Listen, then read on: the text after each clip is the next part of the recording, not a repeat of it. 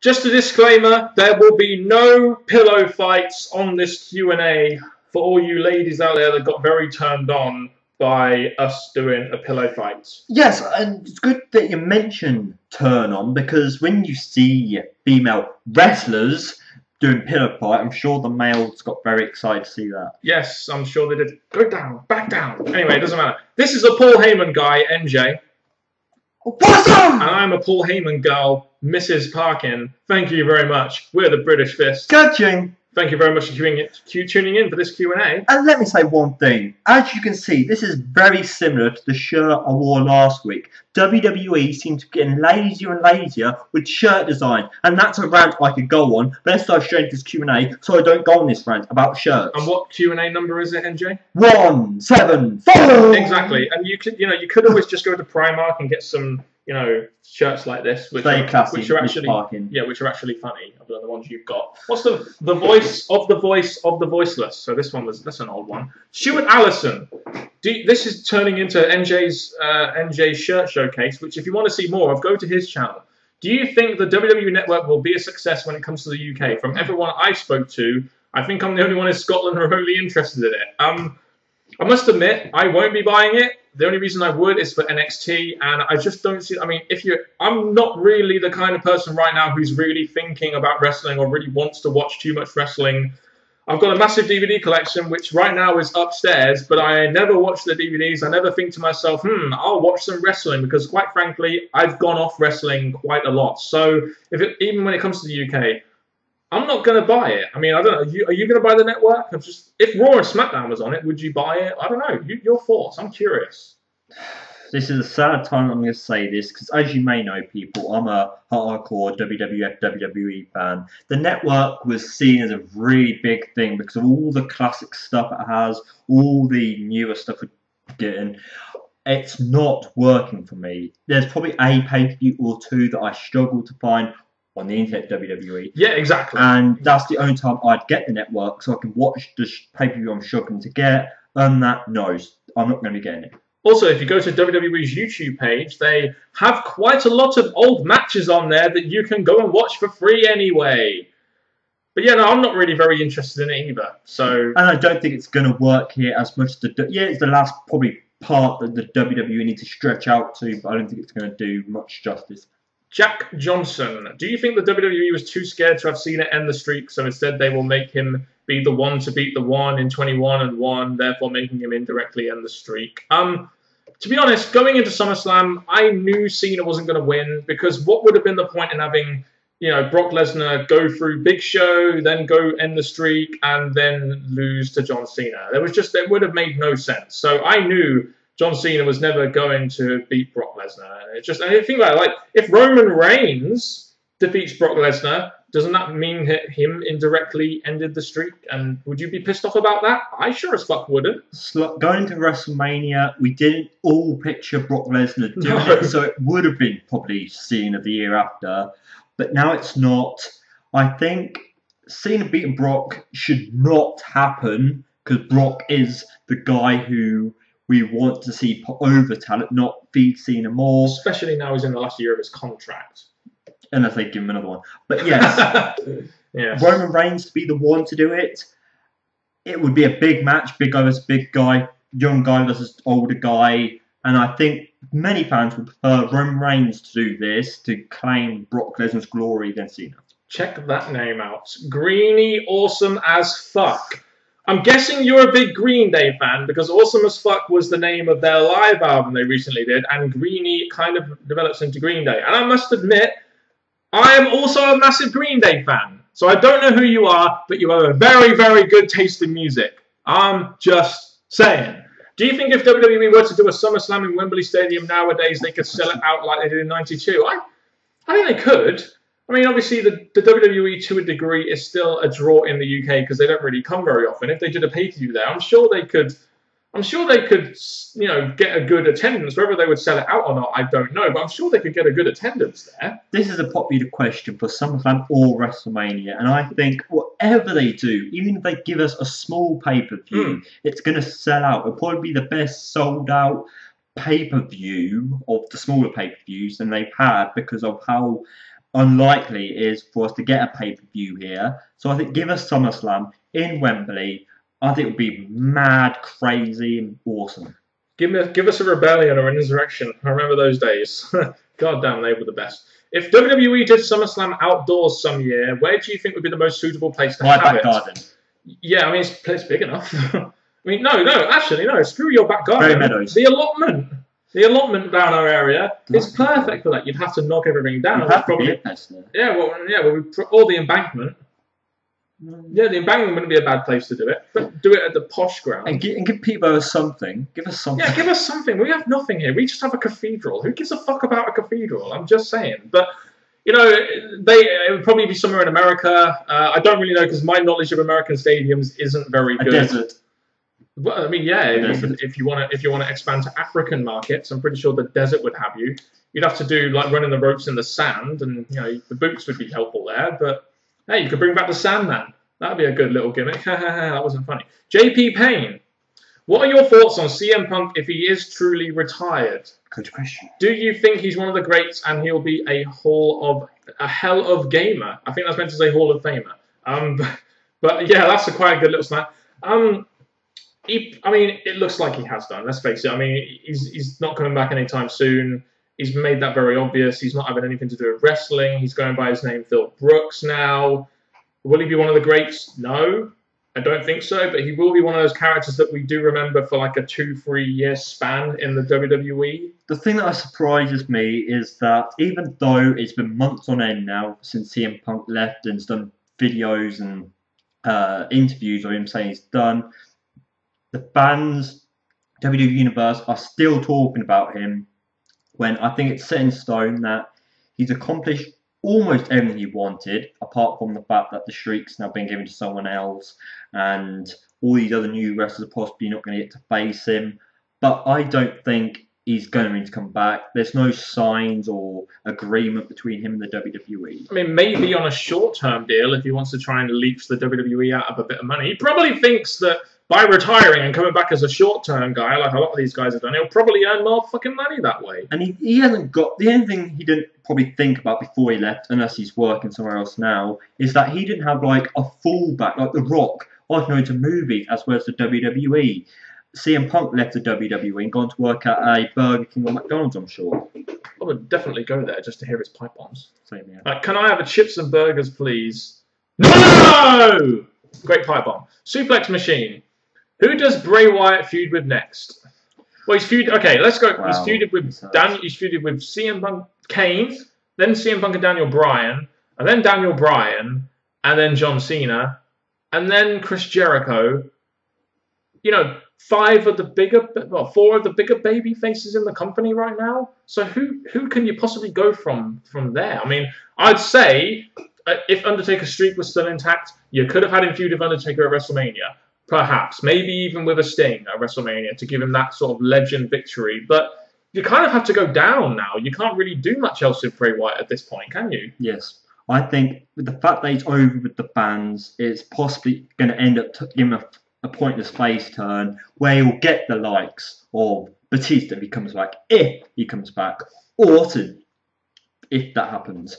There's Triple H, obviously that's just last minute resort, but there's all these heels that he could eventually go up against. If he turns babyface. That's if the WWE think, what should we do? They could do. I mean, the crowd would love it, probably. I mean, he could act as some kind of, basically be the same character he is now, but just he'll have the fans on his side and he'll be a babyface. So there are heels if they want to do that, if they want to start to switch his character a little bit, which right now I'm hearing a lot of talk that his character is kind of really losing a lot of steam right now. So my pick right here, if we go with the face turn because they've run out of ideas, is Randy Orton, because the kind of characters between those two.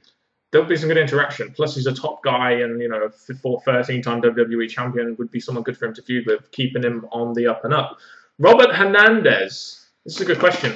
After Mania 31, who would you like to see come up from NXT to the main roster?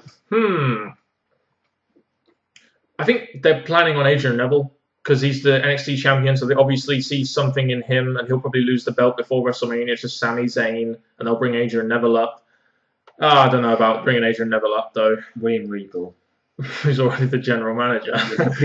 They need new commentators so they could promote some of the fucking commentators. I mean, they've already got Renee Young doing some shows, and why not bring a new announcer team to SmackDown just to test it so Michael Cole doesn't have to do 2 shows in a row and then he's not. Imagine you're Michael Cole, you're doing pay-per-view, you're doing Raw, and then you're doing SmackDown. 3 shows in a row. Imagine how devastating that is sometimes, doing 3 shows in a row, or even 2 shows in a row where you're many late nights. Maybe. And many late nights as well, especially in the WWE. But, I mean, Adrian Neville is one that comes to mind. Sami Zayn is another one, but I don't think they'll bring him up just yet. I mean, they're kind of similar, Adrian Neville and Sami Zayn. Why are we so slow? The Ascension? Why are we taking so long? Because the Ascension are kind of being brought up now because they've lost the Tag Team Championships and they're putting over Kenta. So they're going to be coming up to the main roster, I think, before WrestleMania. So that's why I didn't mention them in that sentence. Where do you see Bo? To be honest, I know I'm going to sound a bit like a hater here, but before I go on to the next question, I just want to say this.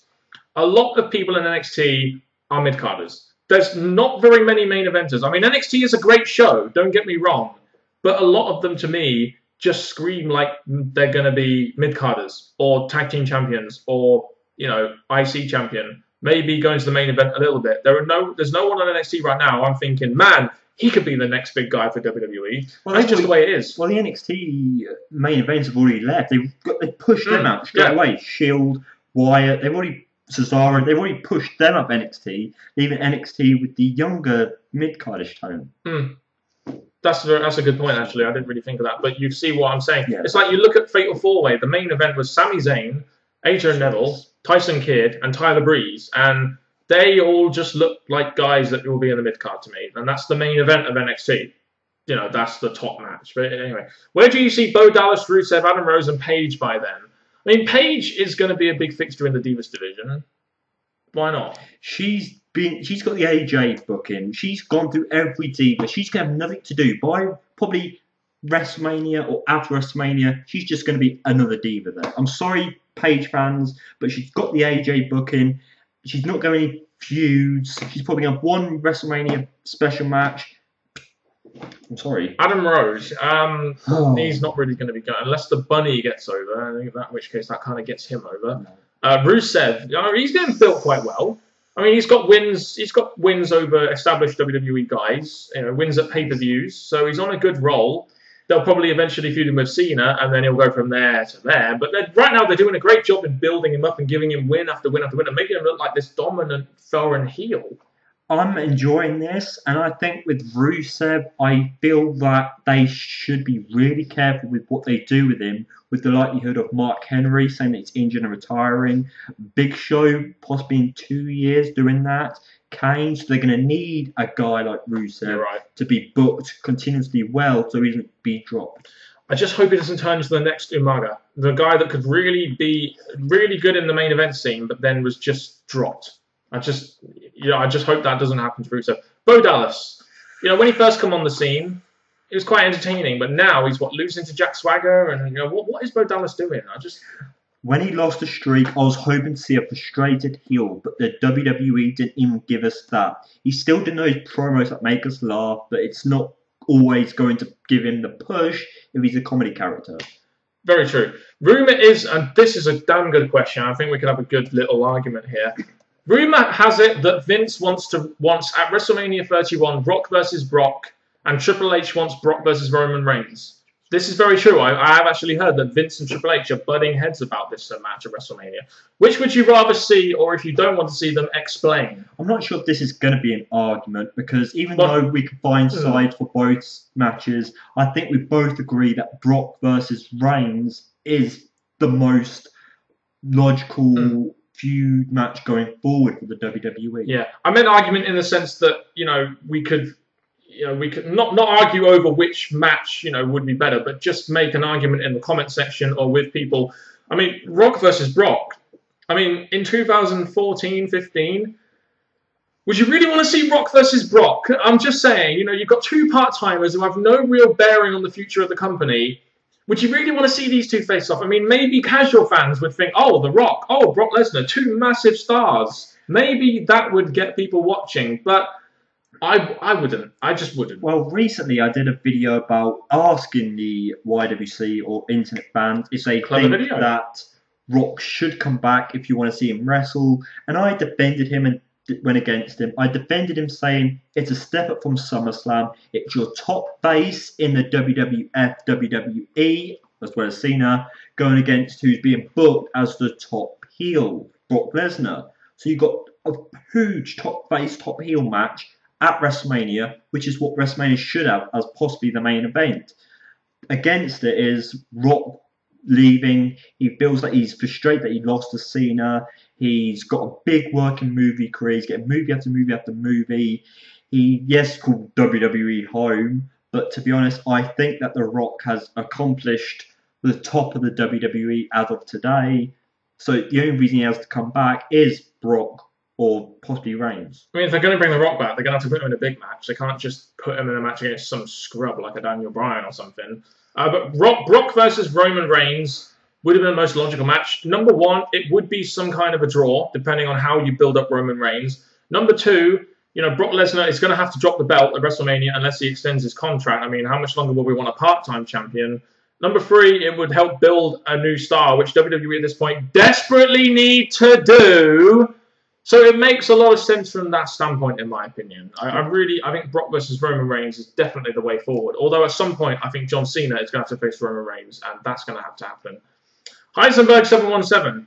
Hello again. I know it created a great WrestleMania match and moment, but do you think a young guy should have benefited from ending Ric Flair's career at WrestleMania? Maybe a Mr. Kennedy. Also, who should Bray Wyatt face at WrestleMania 30? I think two very good questions. I think, well, the thing is with Ric Flair and Shawn Michaels is the story required it. I think a big match like that, the story that they did with Ric Flair, if you lose a match, I'm going to fire you, you're going to end your career. I think the Shawn Michaels, having a big match like that with Shawn Michaels, called for it because there was plenty of story there. And you saw the way the match panned out. Would have Mr. Kennedy been able to extract that much emotion and get the audience that invested into that? That's something, in my opinion, only a guy like Shawn Michaels could have done. So I don't think a young guy would have benefited all that much in Ric Flair's career. I think it was just good the way it panned out because we wouldn't have had the same great WrestleMania moment, which, Ric Flair's career ending was. If wrestling weren't scripted. I think that it could have been anyone's match. And I thought with, fans, old-timer like Ric Flair, a younger talent could have stole it. You beat the Nature Boy, you've ended the Nature Boy, go forward against main eventers. And Mr. Kennedy could have been that guy. No denying that. But yes, like Mr. Parkins said, I think for the WrestleMania speciality and love and the friendship and the history of these two, it made perfect sense. Bray Wyatt at WrestleMania 30. I've said. I think probably WrestleMania 31, actually, is probably what Heisenberg 717 meant. At WrestleMania 30, he faced John Cena. Now, I would have said Undertaker if the streak hadn't have ended. I think Bray Wyatt's character and Undertaker's character would have combined quite well, in my opinion, but I don't think you can really do that anymore. I don't think Undertaker vs. Bray Wyatt would actually draw now the streak isn't really there. So who else do you have in face, really? My likes, like I said, in my Rock video again, I mentioned that it's not what The Rock would do, but, the chemistry, the characters between Rock and Bray Wyatt would have been brilliant. But for the sake of this question, turning Bray face going against Orton. Trey Top Dog Ellis. What are your top 3 changes you feel WWE needs to make to become a more interesting product to attract new fans? So there's 3 changes we need to make. What? Raw top 3 changes. Turn Raw. Because obviously that's the frustrating thing. Fans who come into wrestling or want to watch it, they're going to feel the same way as Mr. Parkin and majority of fans. Yeah, I mean, it's a very delicate balance. It's the sense of you're getting more advertising revenue, but are you also losing viewers at the same time? I mean, the figures don't necessarily suggest that is going on because this time last year, the ratings were just as bad as they are this time this year. But yeah, 3 hours to 2. I mean, even right now, if it went to 2, I still wouldn't watch Raw. The biggest one. Fans, you can almost read what I'm going to say. I think it's not emphasised so much on Cena. Yeah, I mean, that would help. That's the biggest one. I understand why WWE do it, but some new people at the top would definitely make things a lot more interesting. And just the reason why I stopped watching WWE, it was so boring. It was so boring. Just the writing, like you said, and the booking. Not even necessarily the booking, but just the lack of interesting stuff that WWE does. Like, if you look at Raw right now, what interesting stuff is there, apart from Ambrose, that makes you think, oh, I'm definitely going to tune in to WWE? Yeah, but what's Brock Lesnar doing that's really interesting other than showing up? Heyman then. What's he doing other than talking? But you see what I mean? What is going to interest me, a guy that hasn't watched WWE in quite some time, are you live on a Monday night or a Friday night? What is WWE going to do to interest me to come back? Because right now, I'm not hearing anything that I should really be interested in. I'm just saying, I don't hear anything on the net. I don't hear anything on the internet. I don't hear anything on YouTube. All I hear is people moaning about the products. And if you're moaning, stop fucking watching. And that's a video you're going to see from NJ. Yeah. And it's sad because we've named 3 things quickly: John Cena, the fact of the writing, and 2 to 3, like you said. And it's a shame, but they're the 3 that stand out, and it's a shame 3 to our Raw, because we do want the WWE to stay strong in our hearts and our future. But right now, like we say on Twitter, YouTube, Facebook, it's not working anymore. No, it really isn't. Anyway, this Q&A has gone on quite a long way, but we've answered a lot of good questions, I feel, in this Q&A, so I think it's worth it. If you have any questions for us, or any questions you believe will be of interest to us, put them in that comment section. That's the best place to it. That's the place I go to first to look at people's questions and put them on our Word document we have with our questions on it. So go there if you want to ask us any questions for us to answer. And people, we need to lighten this up, because talking about how bad the WWE has become is depressing. So I'm going to say this. Thank you very much for watching, people. And please, please, please continue to support the British Fist.